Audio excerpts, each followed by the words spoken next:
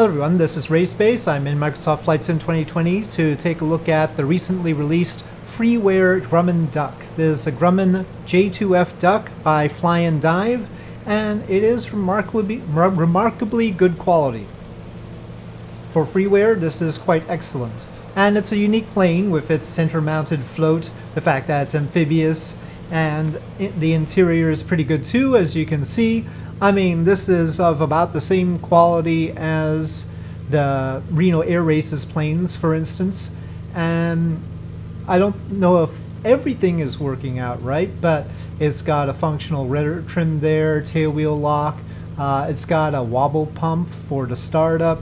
It's got the, well, of course, the landing gear. That whatever knob is over there doesn't quite work, but that's the fuel selector. Hopefully that works. I'm not gonna mess with it right now, or the engine could die. But yeah, this is pretty good for freeware, and I'm gonna fly it and check it out. So let's see how it goes. We are here at Meg's Field, which they kindly decided to add to the game. I definitely need that rudder trim a bit. But it takes off really quickly, as you can see. And here we're taking off from the ground and retracting the landing gear. That takes a bit. Now, the plane does go reasonably fast. I think its top speed is 175 knots. So that's pretty good for a biplane like this. And it doesn't need too much rudder trim, really. Right now, at this speed, it only has a little leftward tendency. I don't have my hand on the stick right now. So it's not a whole lot that needs to happen as far as rudder trim, except on takeoff. Takeoff, he'll need it, but once it gets up to speed, it probably doesn't. The speedometer sort of has wobblies, which is sort of a high-class thing. When the needles wobble like that. It says a paint kit is planned. There are 3 liveries for it, so that could be helpful. So here over Chicago, it's not super maneuverable as you might expect.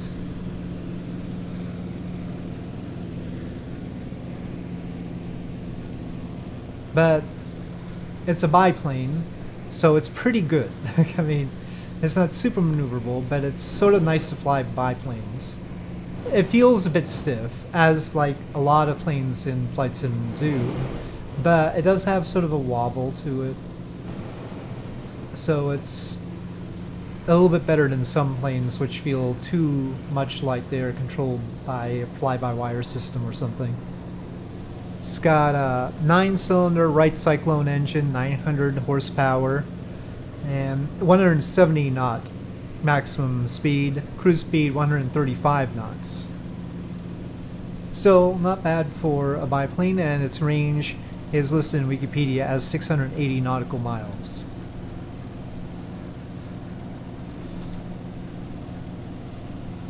It did have one thing here that interested me. Tail hook extend and retract. That's interesting.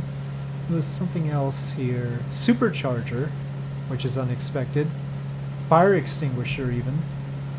Oh, this one. Now, I don't know if that would work. I don't know what key I would press to figure that out. It's sort of a nice classy plane. Very versatile.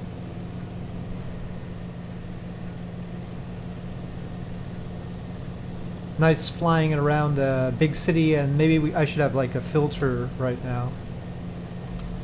Ah, yeah, there we go. We've got a nice, somewhat sepia filter.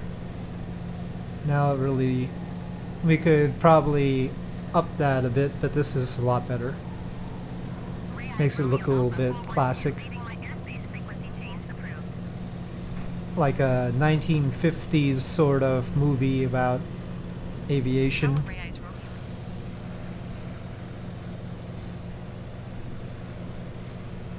Chicago not looking bad at all either.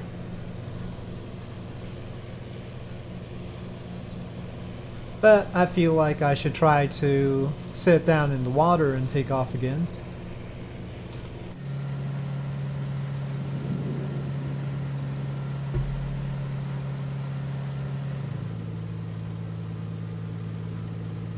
Propeller pitch seems to work.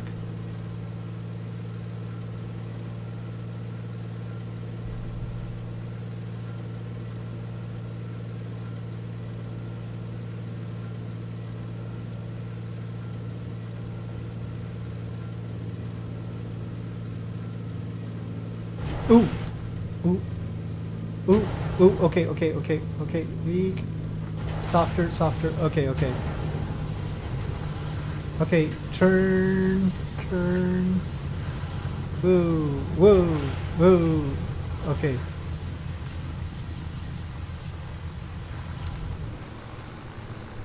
Well, the thing about it is, it's got the big central float, but it does tend to tilt because the wing floats are at a different level. So, just a little tilt in here.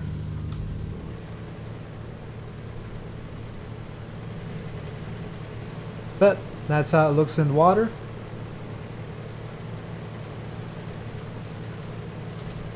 And let me take off again.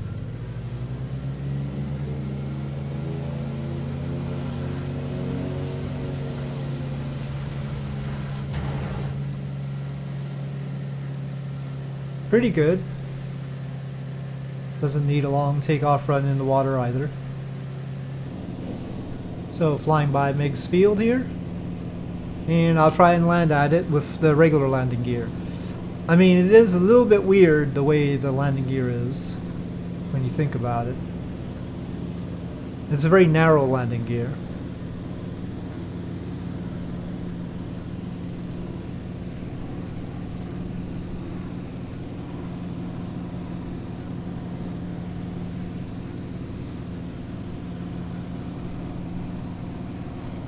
Really nice job on that stadium. Yeah, but it just seems really high quality. Like, get it before it turns into payware. Sometimes the freeware gets turned into payware, so yep. Landing gear sound. Probably faster than I should be extending it, but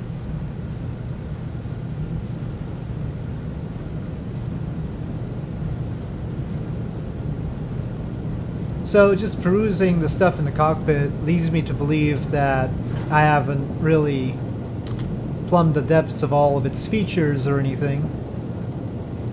Just a quick flight with it. Okay. Oh no, I'm gonna abort this. Go up, go up, go up. I think I can land at a much lower speed than I was expecting, a slightly higher speed. So I'm gonna go around. It sure has a hefty look and somewhat of a hefty feel to it. Especially now that I have the gear down. I should fly around Chicago more often. It really looks good right now. I'm sure it's not perfectly accurate and everything, but still. Possibly it might be necessary to use Strike IR with this one. The point of view otherwise is a little bit hard when it comes to landing. Okay, it feels like it will stall at around 60 something. Oh, it's stalling. Oh, I'm going off. Okay. No! Oh, I died. Okay. Yeah, it's a little bit hard to land with. It's probably better if you land in the water. It's definitely easier to land in the water.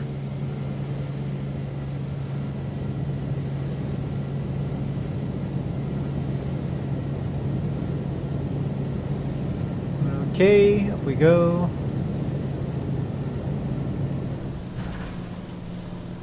Just the visibility from the cockpit leaves a lot to be desired when the cockpit is set so far behind.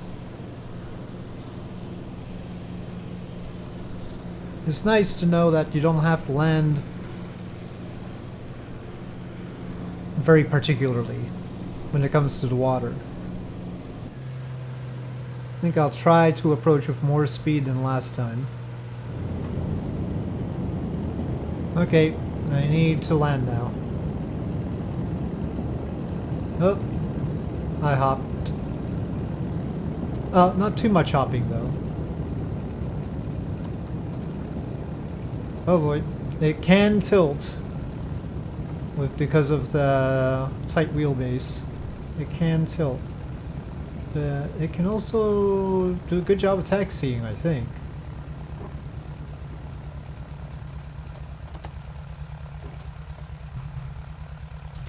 Yeah. Let's see. So, it just takes a little bit of practice. You turn this way. It's not easy to turn on the ground, but it's doable. So, well, there you have it. The Grumman J2F duck. Very nifty for a freeware plane. So as I park totally safely here, I'm surprised there aren't more planes around here. In Meg's Field. Alright.